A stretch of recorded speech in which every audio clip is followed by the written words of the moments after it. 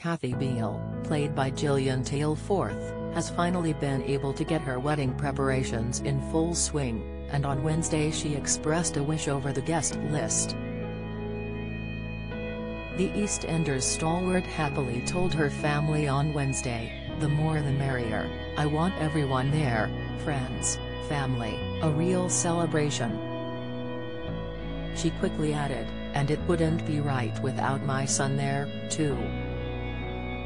I want Ian at the wedding."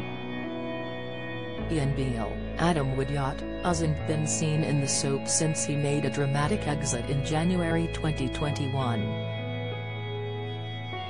Determined to help Kathy's wedding dreams become a reality, will Bobby, Clay Milner Russell, be able to get Ian to come to the big day and fulfill Kathy's other guest list hopes? Official spoilers from the BBC soap confirm Bobby will continue on his quest to help Rocky get Kathy's wedding guests in Walford.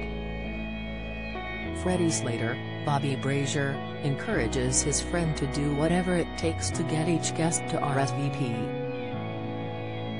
Later, Bobby struggles to do so and gets a knockback, but who might have rejected the invite? Don't miss. David Attenborough's film crew attacked by 15-feet tiger sharks, video, Antiques Roadshow guest set to give necklace back to king after huge valuation, latest, Ben Shepherd fumes at Just Stop Oil protester in heated climate clash, interview, Kathy thanks her grandson for trying, however, Bobby refuses to give up. Could it be Ian who will turn down the invite to his mother's wedding?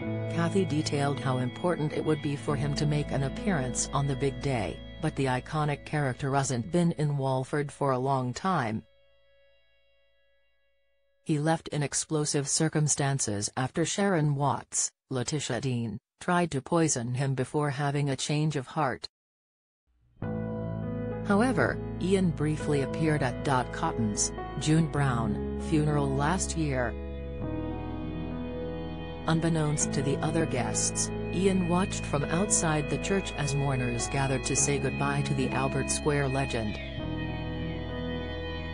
Standing behind a tree, he tearfully remarked, "Goodbye," before leaving. EastEnders fans will be aware that Ian is set to make a shock return alongside his dead wife, Cindy Beale, Michelle Collins. Could the wedding be the day the duo make their big return in a move which will shock Walford? EastEnders continues on Monday at 7:30 p.m. on BBC One.